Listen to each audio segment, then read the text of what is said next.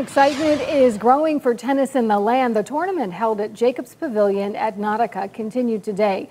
Many fans were excited to see tennis icon Venus Williams compete, but we've just learned that she will miss the tournament because of an injury. News 5's Nadine Abasada with the latest. Hundreds of fans gathered in the flats to see some of the top women tennis players in the world compete. As the players gear up for the tournament ahead of the U.S. Open, fans of all ages came to support. Do you guys like tennis? Yes. Yes. I'm just excited just to be here, for this to be here in Cleveland.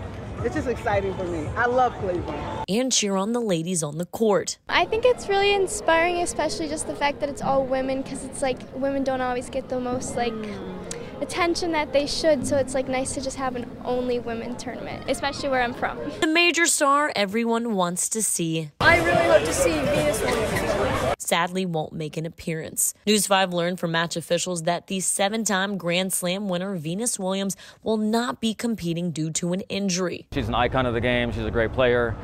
She's also an athlete, and athletes, they get injured. It happens in every sport. She has hurt her knee. She's trying to play in the U.S. Open, and even that, she has to take care of herself. With injuries common on the court, Ross says there are still many stars to see and great matches to follow. We're disappointed. We have a great player field. We have so many other top players. We have Sloane Stephens, who won the U.S. Open. We have Caroline Garcia, who's number 6 in the world.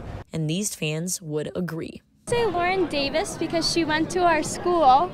We go to Gilmore. Yeah. And so I guess we're getting a picture and an autograph with her. I just came to see them all. I'm just excited to have it here in Cleveland, and I just came to support. Do you want to be like them? Yes. Reporting in Cleveland, Nadine Abasada, News 5. With today's announcement, Williams released a statement expressing her disappointment that read in part, "I've always wanted to play tennis in the land since it started, so I was really looking forward to it." But Williams said her knee is just not acting right and called the situation a bummer. She also added that she hopes to get healthy so she can return to tennis in the land next year. The tournament does continue tomorrow morning starting at 10 o'clock.